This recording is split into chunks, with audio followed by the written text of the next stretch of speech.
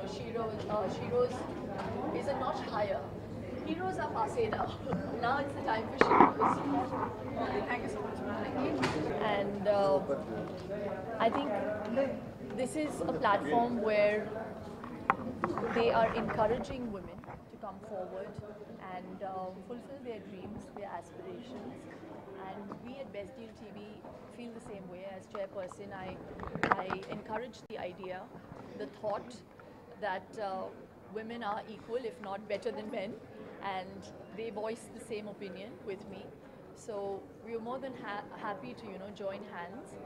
And when I got to hear of this summit, I think it's a really wonderful way to encourage women out there to come forward. And through our direct selling agent plan via Best Deal TV, where we are encouraging women to come forward and be entrepreneurs from home without actually having to commute or sell or even fulfill their selling, because we do all the back end work. They just have to make sure that they create an awareness and sell a product, and then all the rest of the stuff we at Best Deal TV do. So yeah, it's a really interesting initiative from them, and I was more than happy to be part of it. किस तरह का response मिला है शिल्पा अभी तक लोगों से? बहुत अच्छा रिस्पांस मिला. आज ही आई थिंक 20-25 लेडीज़ ने ज्वाइन किया है हमारे प्लान के साथ, और बेस्ट डील टीवी के via I think women entrepreneurs को हम लोग प्रोत्साहन दे रहे हैं, और शीरोज़ ने हम लोगों को बहुत इनकरेज किया है.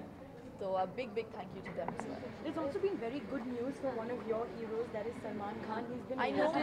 of all charges. His family is very relieved. What would you have to say about it? सब बहुत खुश हैं उनके fans वगैरह. आप क्या कहेंगे शिल्पा? आपको कोई अलग जवाब मिलने वाला नहीं है. मैं भी बहुत खुश हूँ उनके लिए. And yeah, I feel really happy for Salman. Okay, thank you. Taking forward, and that's what we're going to use the next half an hour for. A very good evening to all you Sheroes. This indeed is a wonderful opportunity for me to connect with my species. So we kind of understand each other so much better. Gone are the days where I would encourage the conversation of, oh, we're living in a male-dominated society. It's wonderful to see and come across women who are go-getters, who really want to, fly, who are trying out different things. And I belong to that clan, or that set of women. So for me, I've always wanted to be, and as you very rightly said, that came from my upbringing. Those thoughts were inculcated by my mother. I come from, husband wants to believe I'm Punjabi since I'm married to him, but I told him very clearly, born a Shetty will die a Shetty. You can't become a Shetty, you have to be born one.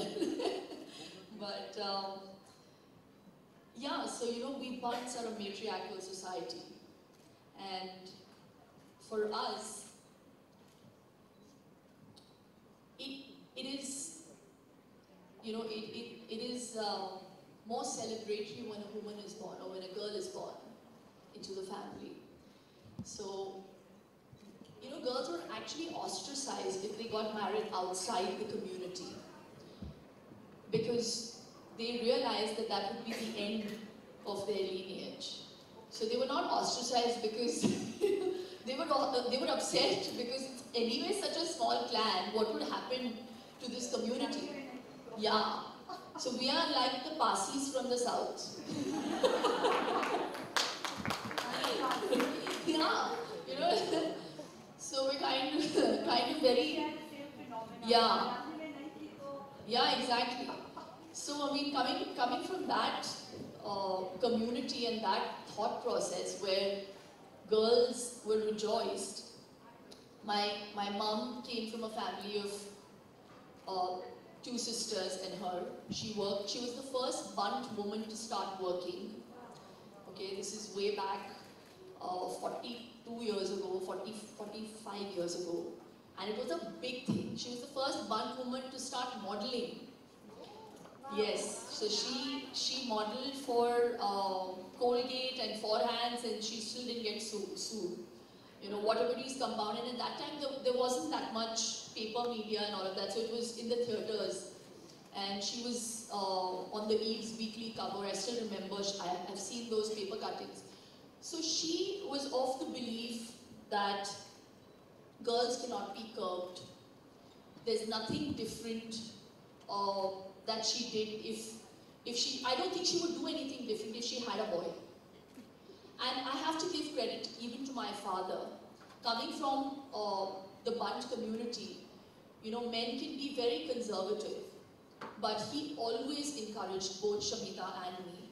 He never made us believe that things were not achievable. Yes, only when it came to deadlines we became girls.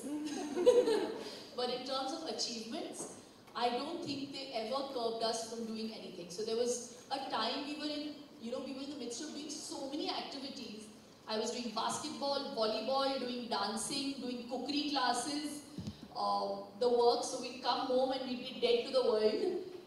And saying that, I want you to know that both my parents were working at the time while we were growing up. They were like cats on a hot tin roof. We only saw them on Saturdays and Sundays. And we've turned out great.